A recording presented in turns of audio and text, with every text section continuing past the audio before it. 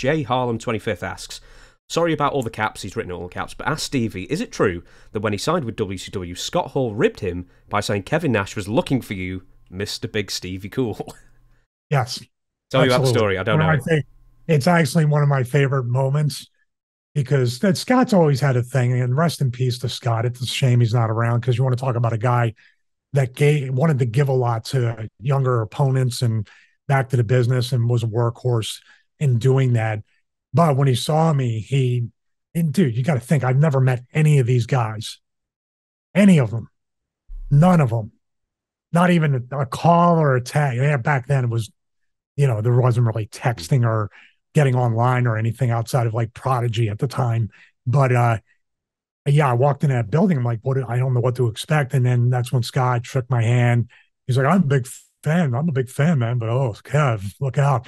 He's guy. So I didn't avoid Kevin, but then again, I wasn't looking for Kevin at the same time. So, and he's pretty easy to spot down a hallway. So even if I saw, but I was trying to formulate how I would just like say, "Hey guys, I had nothing to do with that," and whatever. And for people laughing, it was a different time. It was still in between really protecting your business and exposing whatever. And also, you got to remember the reputation of these guys from the clique in WWE.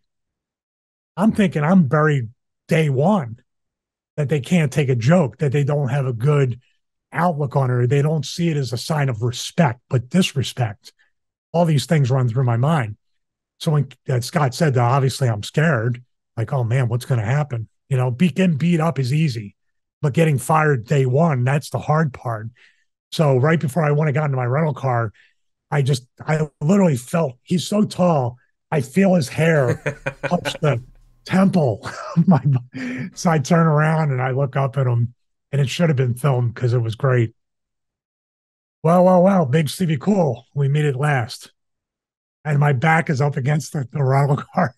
And I'm like, hey man, I'm just want to let you know, I'm so sorry. And I go, Paul wanted us to do it, and I never meant disrespect. And he was like, hmm. So he goes, all right, we'll see about that, or something like to let me sweat it. He gets in his rental car and he calls me over and he goes, dude, I'm just messing with you. He goes, we all think it's fantastic. And I go, I could have just fell on the ground and passed out. And I was just like, man, we love doing it, but we wanted to reach out to you. But I was scared that what would you say if I called? He goes, dude, don't worry about it. He goes, did you at least get paid for the shirts? And I was like, no. And he goes, now I got heat with you. That's what he said.